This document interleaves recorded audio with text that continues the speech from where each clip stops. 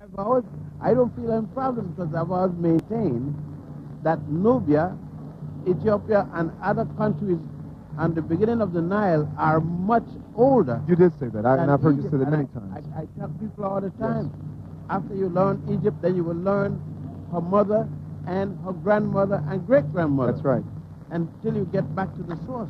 But Egypt is at the end of a revolution that took place, a cultural revolution. Doc, okay, you know, I've had a chance and been graced by God to spend 2 trips with you in Egypt. So my head just like cracked open. 9,000 years old. The foundation has proven to be, and it's a worship temple made of stone.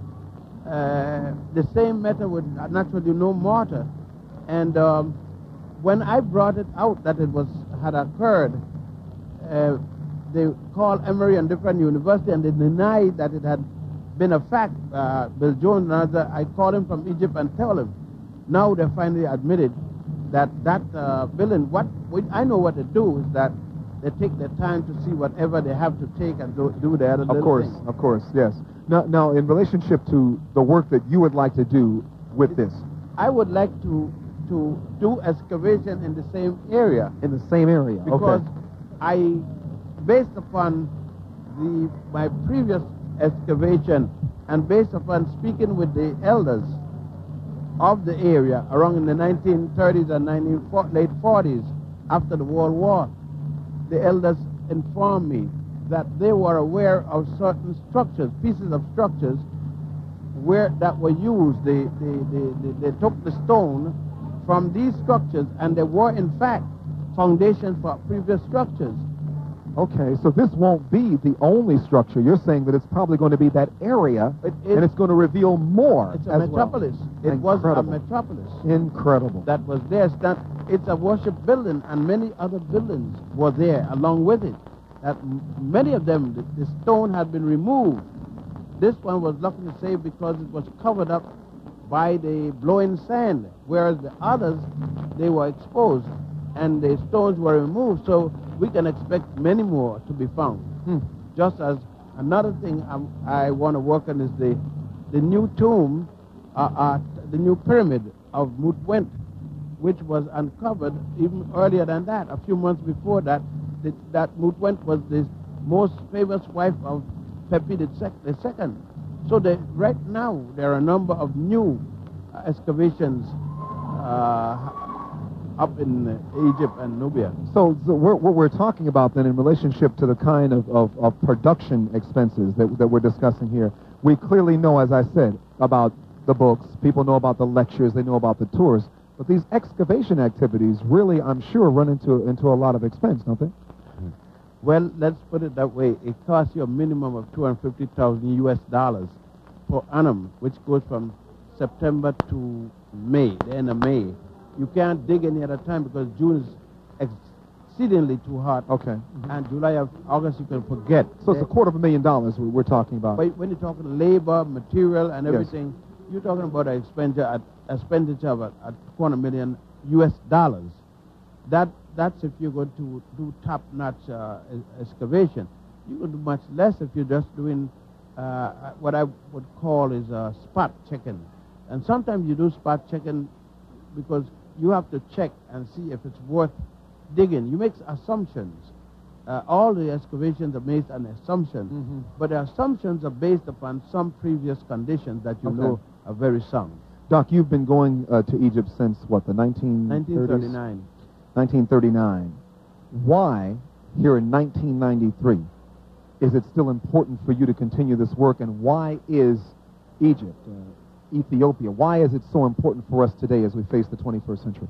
Because it's the source of mankind's beginning of quote-unquote civilization, high culture. I know where my digging is going to lead me if I get the years. My diggings are going to lead me right into what is today called Congo or Zaire. I know where it's going to stop. It's going to lead me into what is called the Ituri forest, because it's going to lead me to the Twa and the Hutu, those small people, because they are the ones. They, along with the Grimaldi, the equally small people down at the southern end of Africa, which we call the Khoi and the Kalaharis, or it's going to lead me in the in the part of Sahara at the Tassili Mountains, where there's those what they call fresco, those joints, because these people in their own work showed us that they were the beginners of all of this what we're talking about. Yes. Egypt itself, for one time, had its great little people, the Cibenetos. Why, some people will say, is it important for, and I don't just limit this to young people, but for us as a people to have this information? What is it going to mean? I mean, some people will say, that's fine, we did that, we find this information, what is it going to do for us today? I mean, this is the kind of attitude some people have about this. Because get born, you'll be born again, not in the church, because you can't get born in the church again, that's a joke. The only thing you get born is 10% of your income going down the drain. You will be born again because it will make you a new person. You're not going back to your mother and coming out. Not your biological mother, but your spiritual mother. If I know the source, it's like now already you got to take the Brothers in Watch. The Brothers in Watch that look like the riot because Rodney King. No, Rodney King is an expression of what was building up. Brothers are rioting because they know themselves and don't plan to be insulted any longer, and don't care if they had 300 tanks. It wasn't going to stop it. When people know themselves, they are not going to be contained by tanks, atomic bomb, or anything. Dr. Ben is with us. We're live inside the GBE. Of course, as you know, the location is the Puck Building. It's the Inner City Broadcasting Heritage Day celebration. There's more to come inside of the GBE, the Global Black Experience. That is Afrocentricity. We are back live at Talk Radio 1190 WLIB inside of the GBE Afrocentricity. As you know, it's the Inner City Broadcasting Heritage Day celebration. This is the last day and a very appropriate day. As you know, the theme is education. And what better person to have with us on the day where the theme is education than Dr. Ben, who joins us inside of the broadcast today. Dr. Ben, we were talking a bit inside of the program off the air about what is happening in terms of a whole reevaluation that, for example, University of Cairo and really all historians are going to have to now make related to this, and it's also going to obviously open up some of the activities that you've been talking about in terms of Nubianology. Can you comment about that? Yes, I was saying that Helwan, which is the art branch of the University of Cairo, already started to re-examine their position on the artwork that they've put out. The branch of the University of Cairo that projects most of the archaeology is outside the city of Cairo. Okay. And they have started to having conferences of the Nubian scholars. I understood that the American University in Cairo, I was informed that I have a piece of mail from the University of the American University in Cairo. This will be the first time in all the years that the American University in Cairo has invited me to a conference dealing with Egyptology. Was the first time? First time. And you've been going to Egypt since 1939? Yes, I've never been invited by the American University of Cairo for any reason before. Any reason at all. There is a group of scholars that's coming in from Japan and other ways, and they're coming to, and based upon I've gotten news when I call that I have 2 invitations to come to these things. These are things in which I was excluded from intentionally. But now, since I have maintained a lot of arguments on certain of the presentation in the museum, and for all this time, I understood that the museum wants to know the basis of my previous finding to justify having said these things, and I'm on record for all this time before, because I quit being member of the museum over 20-odd years or 30 years ago on the basis of these things which I'm saying, which everyone in the museum refused to follow. Not one person all thought I was crazy. Now, when I told them that if they dig consistently around Abu Simbel would prove to be much older than. I see. When I maintained that until the 18th dynasty in 1500, that Nubia was existed all the way to what is now called Nag Hammadi, because there is Assyrian. They were questioning all these things, and these things have turned out to be the truth. So now they want to go back over all this material because they realize that it may lead them in other directions, obviously, than they wanted to face, really, ultimately. Right. And where the arbitraries said that the pyramids of Egypt were older than the pyramids of Meru, I disagree. And said they wanted to even say that the Egyptians built the pyramids of... I said, it didn't matter to me if you call them Egyptian or what, because still speaking about the same people. What they were trying to say that the Egyptians, as a separate people from the Nubians, built this or taught this. I'm saying that the people of the entire Nile was the same people. So that if you talk about the Egyptian or you're talking about a Nubian, it made no difference. You're talking about the same people. So it doesn't matter to me if the Egyptian did, because you're saying the same people of the Nile did it. We're going to go to a break in a couple of minutes, but I want to slip a couple of things in and also mention to our live audience listening, you're going to be able to join us on our telephone lines at 692-9542 and the nationwide toll-free number 1-800-332-1023 with Dr. Ben right after news at the top of the hour. There's been news, obviously, and a sense of concern that's been there for some people about the issue of going to Egypt. I've been talking with Sharifa from Alcan Travel, and Sharifa has been sharing with me, and I know that she came over with you recently, that she really didn't see any of the sort of thing that we were seeing projected on the news. Your own comments related to the issue of safety and going to Egypt. I don't know what they're talking about in the American newspaper. I go all up, including the new hotel that's just opened from one end of Egypt to the other. Sure, they had two accidents or incidents where one English woman was killed and one was a Japanese situation. Two, you got in New York City bombings every day, killing every day. In England, you got the blowing up of buildings every day. They just blew one up 2 days ago. In Israel, you got a bombing every 30 minutes. And nobody asked anybody not to go to Israel or England or anything. Why suddenly? You go in the embassy, the American embassy in Egypt, in Cairo, and they got there. One of the countries you must take caution and visit is Egypt. But Israel, there's no caution. Ireland, there's no caution. I don't see the little ethnic cleansing place there, Bosnia. There's no caution. Why Egypt? There's a caution. Well, you got the word from Dr. Ben, and as I said to you before, that's the same thing I heard, and I heard it from Sharifa from Alcan Travel. Sharifa went and said she was ready. She was ready to see what was happening, and she said, Imhotep, I'm trying to figure out what is this news that they keep coming with. She just came back 2 weeks. I told her she got to come to let people know, if you and I go in there, I don't want to die no more than you, Gary, or anybody else. I'm in no hurry to go to heaven because I don't believe in it. I got it inside me. So I went to see, to prove, I'm there. I told her to come. She came. We went from one end of Egypt to the other end of Egypt. What kind of, we have been, I took groups when the Akina Lorry, they had a killing there. Yes. When they shot up the Pan American plane in Arabia. When the fight with Gaddafi, when they blew up Gaddafi, I took African there. In the first place, nobody got any fight with us. Even if there was a fight going on, those people say, we don't have anything with you. You remember that black Marine when he said, but the man said, you kill him. I said, look, brother, I have no fight with you.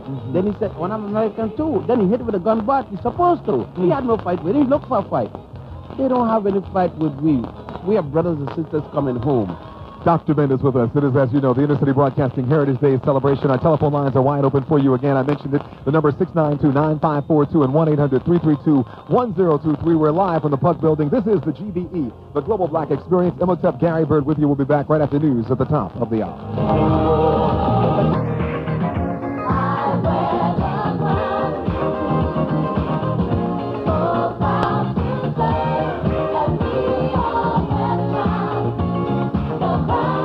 Coming to you live, as you know, inside of the GBE, the Global Black Experience, at Talk Radio 1190 WLIB. It's the Inner City Broadcasting Heritage Day celebration. We're moving into the final day of broadcasting. As you know, the theme today is education, and the ancestors have their own way of working things out. We did not know that the theme was going to be education last week when we said, well, look, the best way to conclude our effort with that on Monday is to have Dr. Ben with us. We walked in this morning and they said, well, the theme today is education. And we said, we know everything is in divine order because Doc is certainly the perfect person to deal with this particular topic.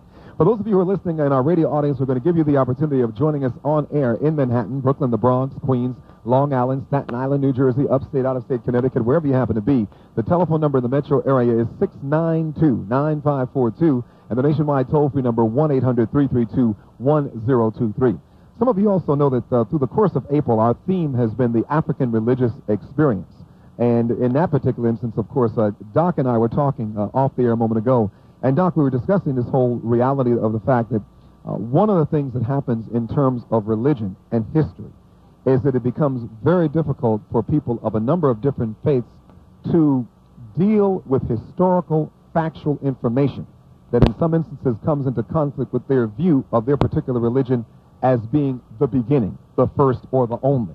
And when we begin talking about Africa, and we start talking about Egypt, Kemet, Al-Kabalan, and so forth, it's difficult for some people to accept the notion of a kind of advanced spiritual, metaphysical societies and civilizations that were existing so many thousands of years before holy books that we see today. Can you comment about that?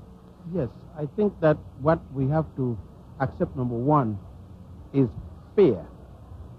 Most of us, fear was driven into us as youngsters in terms of God. There is a God. The only God is the one I'm telling you about. And if you think any way other than that, and God is a man, if you ever think that God could be a woman, or if you think that Jesus Christ, God, could have had sex and had children, a normal family, you're going to get killed by God. Now, with me, it didn't bother me because since they say God going to kill me anyhow, I'm going to die because of sin, why worry if God going to kill me? I'm going to die. No, I said, since I'm going to die, then let me think. Since I said that God said, you are responsible for thinking. That's the double-crossing God you got. Give me the right to think.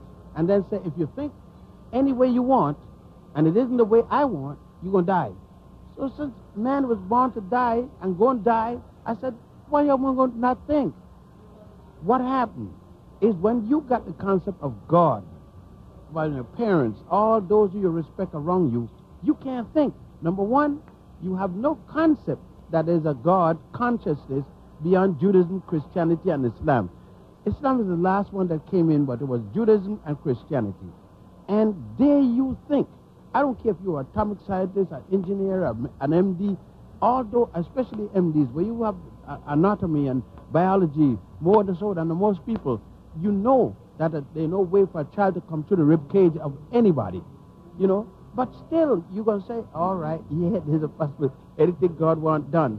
God got to have some hell of a power to get a child to a poor or a rib cage. All right, take that another way.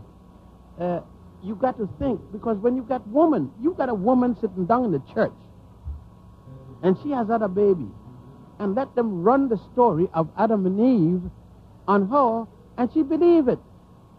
All right, she was taught that, but common biology, she's now a grown woman, she had a child, she still stayed because of fear that this God is punishing her to have a baby with pain, and the man who had the baby with her, all he do is sweat.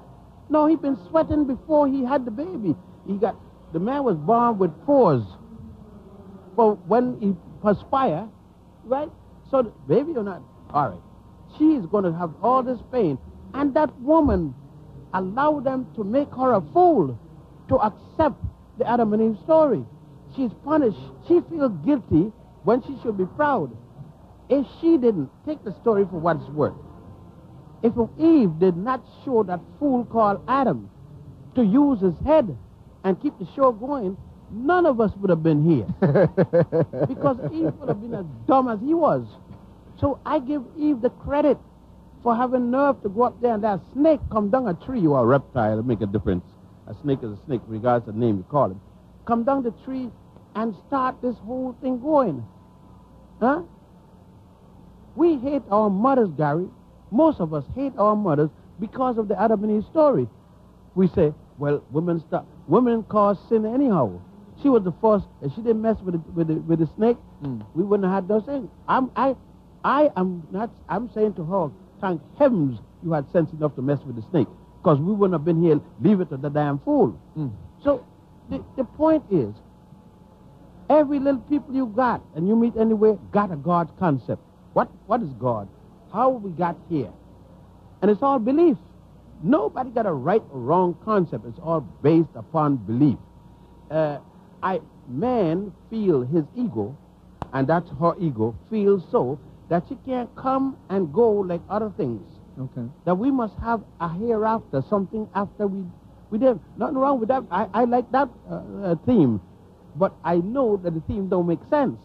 If an elephant is going to come, live and die, or let's take a shark, or even worse than that, let's take a whale, going to come and die, and that's the end. What makes us figure this little tiny man who's going to live 100 years, 120 years, 30 years, if we're luckier, he's going to live that. This whale is going to be here for umpteen years, and somebody will put a harpoon in him. And a tree going to be here for 300 years, and it's finished when it falls down. But little man, so our ego, and then our ego is so bad that it must be my way. It can't be your way. If there's a God, it's got to be the way I see it, and all that thing. Otherwise, this man in Texas, immediately what they call him, a cult. So when the cult, they can do anything. They snub the man out, right? No different than they snub the Moor out in Philadelphia. But no different than snub out the brothers in Jonesville in Guyana. These people were robbed out by the worst killers of the world. No different than Hitler. You see, we got to understand the psychology of people. Every one of us take the building of a Holocaust thing in Washington, D.C. One Holocaust thing. Suppose I decide to build, the indigenous people decide to build a Holocaust thing. Everybody say, what are they going to do that for? Didn't they go through a Holocaust? Didn't the African Americans go through a Holocaust? Mm-hmm. You see, they got you psyched that what happened to you and I isn't a Holocaust. Yes. But what happened to the European is a Holocaust. Mm-hmm. You see, we psyched up. Mm. There's a place, and we're going to take some telephone calls. I want you to comment on something that most people who do travel to Egypt with you do learn, and that is the primacy of the religious experience that took place there in Egypt and its relationship in preceding the other religions that you just mentioned. It is literally the mother of civilization in that sense. Well, I don't think we should have any problem, because we could eliminate Islam. I know a lot of people could suffer. We could eliminate Christianity of the three religions and go to Judaism. Why? Judaism is the father, or grandfather, Christianity is the father, and Islam is the son, in terms of the date when they came on the scene. So let's deal with the father. Knock him out, and you got no worry. Judaism is based upon fundamental concept of a set of moral laws. They call the 10 Commandments. We find those 10 plus 32 more in the Egyptian book of Commentary 4 by Damon, and a section called the Osirian Drama. The next one is that the one God, but Judaism didn't preach one God. The word Elohim means more than one God. It's a plural God. Next, the Jewish word say, thou shalt have no other gods before me, because I'm a jealous God. It did not say, don't have any other. None before me. God, the Jewish God, is a jealous God that loses mind when you talk about any other God. Akhenaten, on the other hand, Imhotep the Fourth, speak of one God. You make no exception, no added, nothing. There, if Moses, an Egyptian, which the Jew clip, and if there was a Moses, no Moses in Egyptian history, there's no Joseph in Egyptian history, and Prime Minister by the name of Potiphar, none of them, no such name in Egyptian Decalogue. Now, if Moses was taught in the ways of the Egyptian priests, look what the Bible said, the Jewish Bible, that Moses was taught in the ways of an Egyptian priest. What was the ways that Egyptian priests were taught?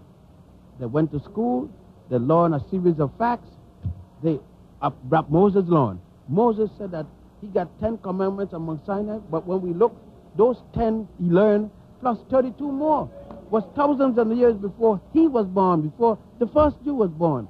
So we know where they got it from. Mm-hmm. The Jews don't have any education known by anybody until he arrived at the same time of the Hyksos. They come in there, they come out with a language, they come out with reading and writing and everything like that, attributed to a man named Moses. Now, when we go back thousands of years before Moses, There is writing. So they have to rely on this Egyptian plus other things like that. I mean, I don't think there's any question. Any dummy calling himself a minister or a priest or a rabbi should know this. I mean, you don't have to have no intelligence. If I was born before you, you could not have eaten before me.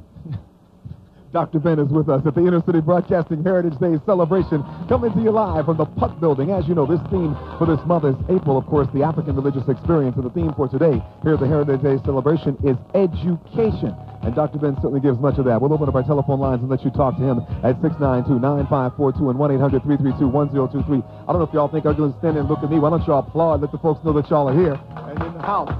We'll take a break, and we'll come right back after this.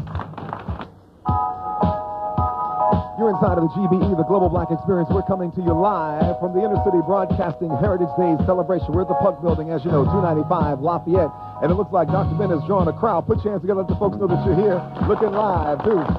Yeah. We are pleased to be with you. And just a quick note that Abu, a creator and designer of precious and semi-precious stones, is going to be having samples of his work on display. One of many today who has done that over the last several days for this very important celebration of arts, culture, and history today for Inner City Broadcasting, WBLS and WLIV. Well, going back in time, we go back to a brother who at the age of 20 stepped into the ancient kingdom for the first time and knew immediately, perhaps, that he was going to return again and again. What he could not know at that particular time was that he had been chosen by the ancestors to be a leader and would be responsible for bringing back countless generations again and again. I call it the search for the lost aunt. He has been the leader of it for sure. I'm speaking, of course, of Dr. Yosef ben-Jochannan and Dr. Ben. Dr. Ben, welcome back.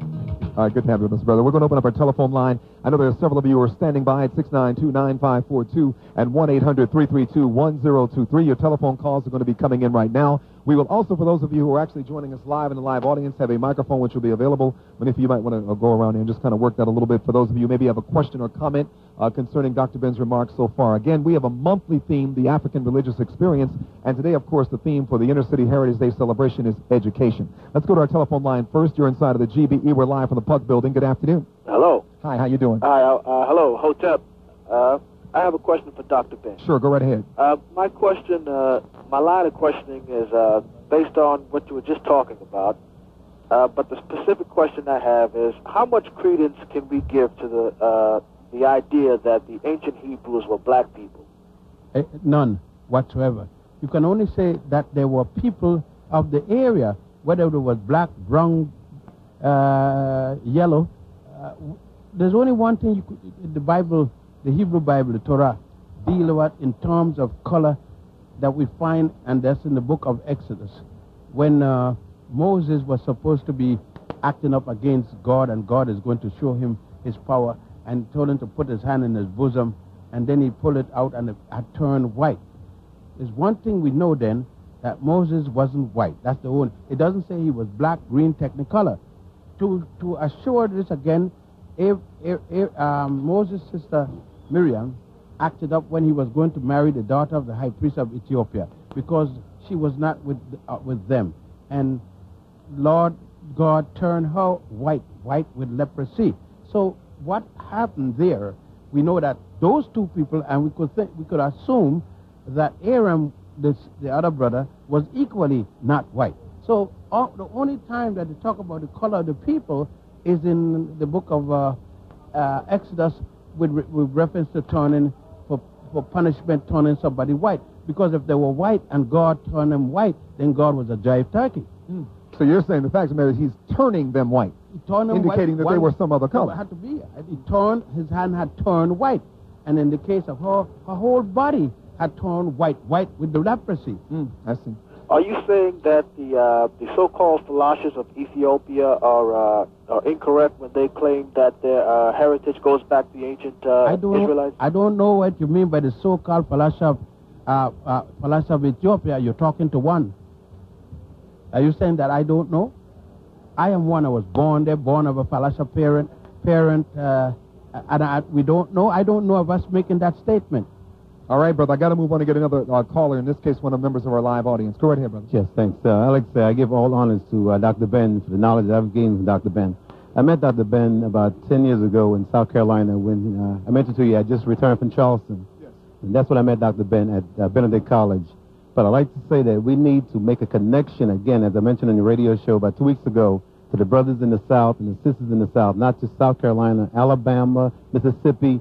You got brothers and sisters that now have active programs going. I think I told you about the Rites of Passage program. Yes. We got some folks coming up here next week with it's the Blacks in Government program, because the employment for blacks is a heck of a problem in South Carolina right now. But again, with Dr. Ben, I mentioned Roosevelt Middleton, who hosts a TV show, and Dr. Ben is very familiar with him.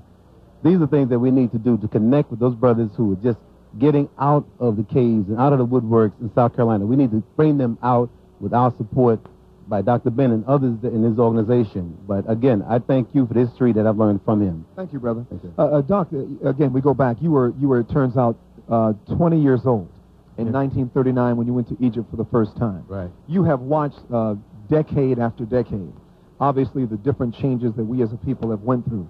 What is your own feeling about what you've seen in terms of where we are now over the last several decades? Do you feel pleased about the progress that we've made in terms of our appreciation of the ancient knowledge and culture? Are you enthusiastic about it? Are you concerned? What is your feeling? I am guardedly optimistic. Okay. Mm-hmm. I said guardedly for the simple reason the vast majority of us are still in euphoria. But there are enough of us who have taken the right step towards alleviating our condition. There was people saying, and I hear it lately, entrepreneurship is the answer. No. The clearing of our mind is the answer. You can have all kind of business.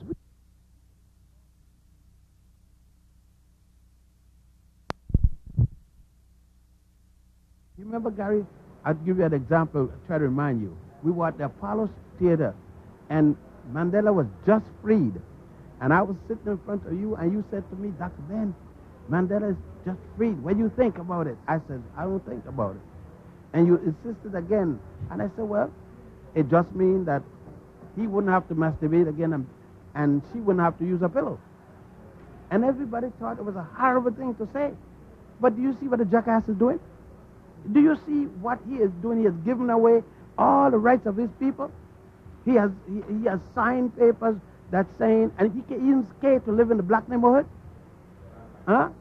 People say, well, how do you know that? Because I knew the man. The man didn't go to jail for freedom of black. He went to jail for not divulging information about a client as a lawyer, not a fighter for black people. The integrationists can't save us. And that's the point I realized from then. So when I heard, again, and another day, that's what I saw, did you hear Mandela and what's her name, Winnie, going to have to fight each other? You said, why? I said, she wants to go back where she should have been in the first place, in the woods fighting, killing crackers. It wasn't going to do nothing. The deal was stern. And people can't, we believe in popularity contests, not what happened. You see what I mean? And now, how you going to have a government free and you got no rights? Not 1 square inch of land is being turned back. And everybody talking about apartheid. Apartheid ain't what a damn thing. I don't worry about apartheid. I got the land, there's no apartheid. We'll take a break and we'll come right back. Dr. Ben is with us. We're live at the Puck Center, and as you know, we'll be here for the rest of the day for the Inner City Broadcasting Heritage Day celebration. There's more to come. Our telephone lines are still open at 692-9542. And I see John Watusi Branch in the house with the African Poetry Theater at a very successful event that I heard about this past weekend with Hakeem Adabuti. We'll talk a bit about that with him and with you inside of the GBE. This is the Global Black Experience. Imhotep Gary Byrd coming to you live. We'll be back right after this. Coming back to you live at Talk Radio 1190 WLIB. Khalil Washington's in the house too, I see, huh? All right.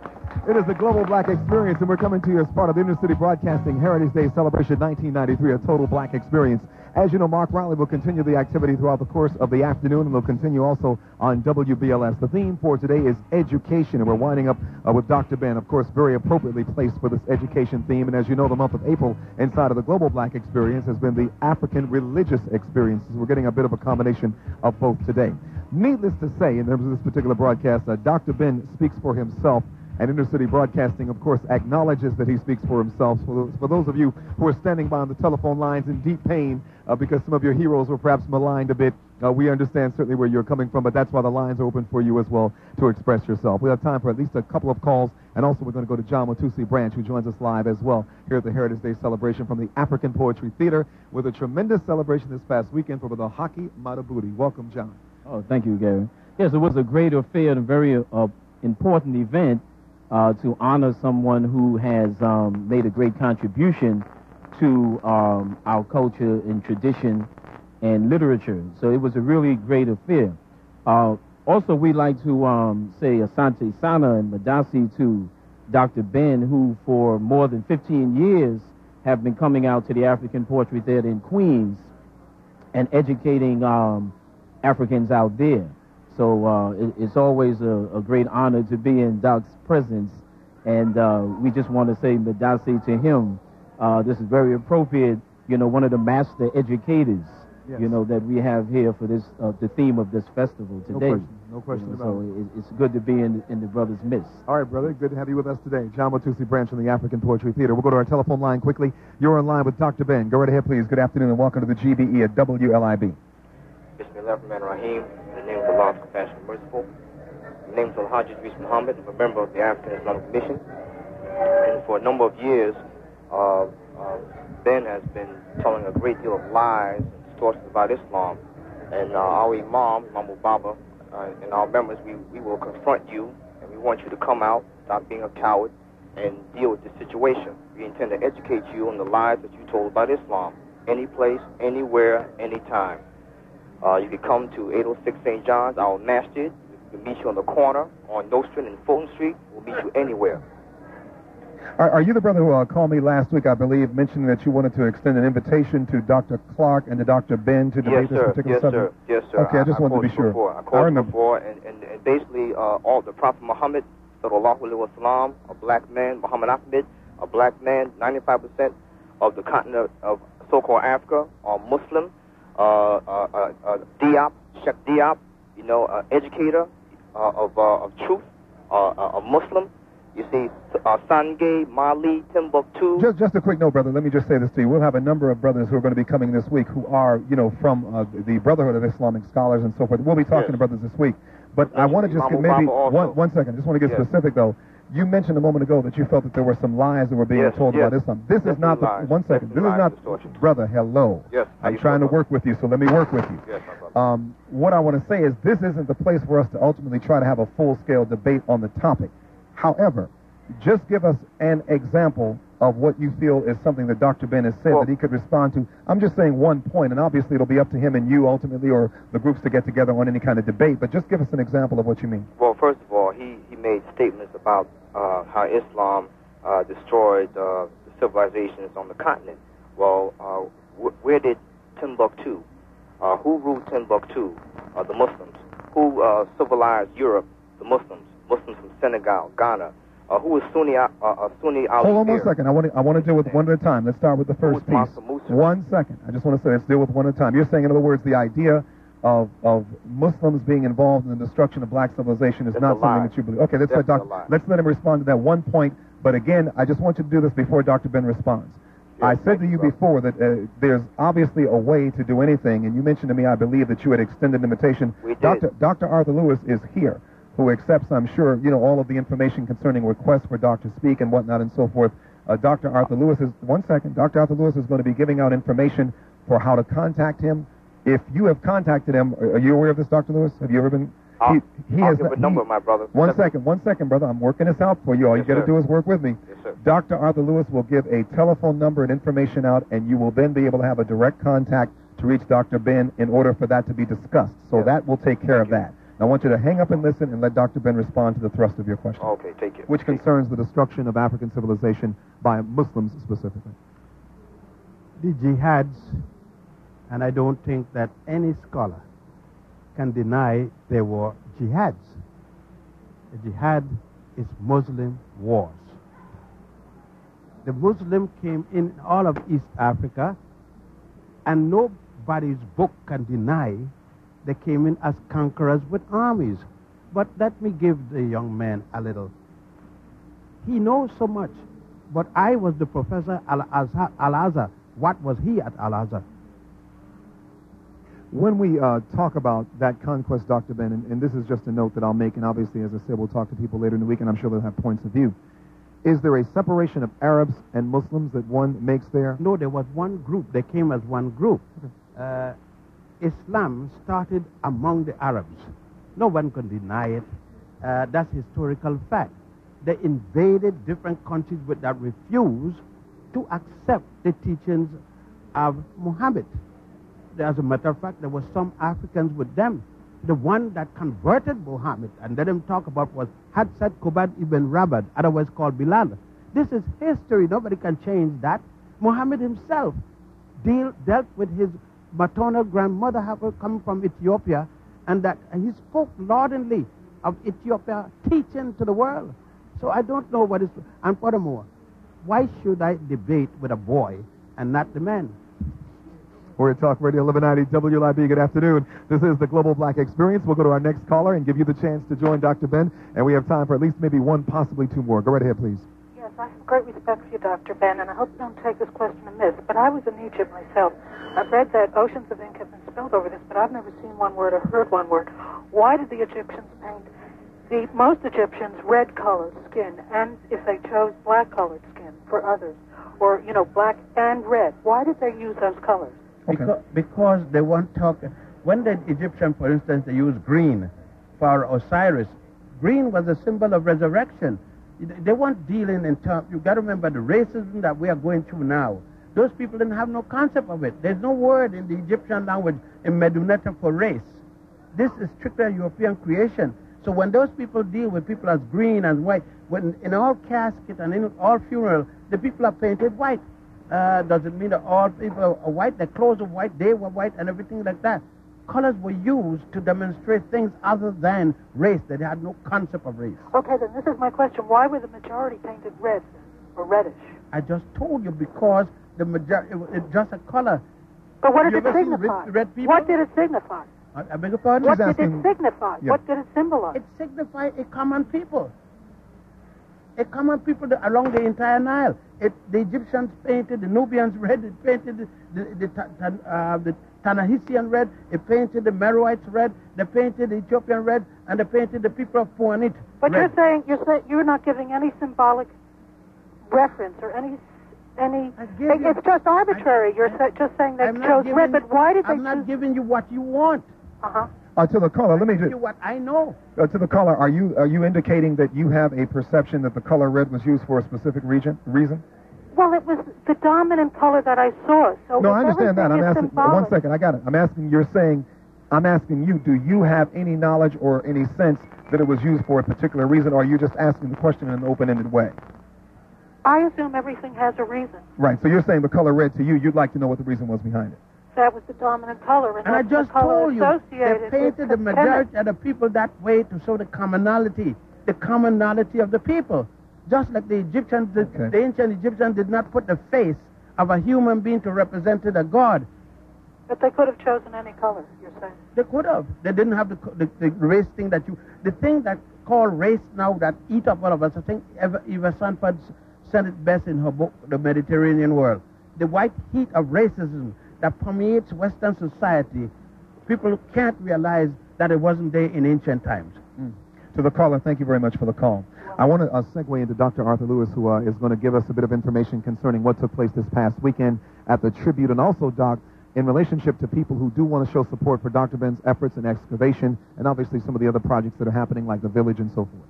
Okay, the event was given on Saturday, 24th of April, at Minnesink in Harlem, as we give it all the time in the black community. It was well attended. We had the djembe drummers, we had Aubrey Welch's jazz instrumentalist, and it started at 7 and ended at 12. It was fantastic. We had international representation from the Dravidian or Tomos from India, and UN was well represented at that particular function. The craft was also introduced, and instructions were given to us on what we will be doing with the banquet in the future. Now, for people who actually do want to involve themselves in helping to support these efforts, Dr. Ben, for those who didn't join us in the earlier hour, mentioned that the excavation alone can run sometimes anywhere from $250,000 US, and that's not for an entire year, but literally for a season. And we're talking now, Doc, as you mentioned, about having found a facility now 9,000 years old. A building that actually is 9,000 years old, the remains of that. Yes, that's down at 40 miles northwest of Abu Simbel. And you're saying, in other words, that that building may perhaps be only part of a larger metropolis as well. It's part of the complex of metropolis there. It's proven to be the foundation of a worship temple. Okay, so there's an opportunity, obviously, here for discovery that will take us 9,000 years back into time. We got the whole concept of dating have to be revised by that one uncovering. Now, Dr. Lewis, how do people go about supporting Dr. Okay, Lewis? if you want to give a contribution, monetary contribution to Dr. Ben so that he can continue to work, so you can call a number that I will give you, and we'll give you information specifically on how you can make that contribution with addresses. The number is a 212 number, 281-1700, 212-281-1700. One more time because it's important, 212-281-1700. We'll give you information on how you can donate or give contributions to Dr. Ben on any of his trips or his excavation. For those of you who are listening again, there is an opportunity here to show support in a very special and unique way. I know that often there are many of us, and I can travel not only just around the country but around the world, and you say Dr. Ben's name, and someone wherever you go is talking about the impact that he's had on their lives.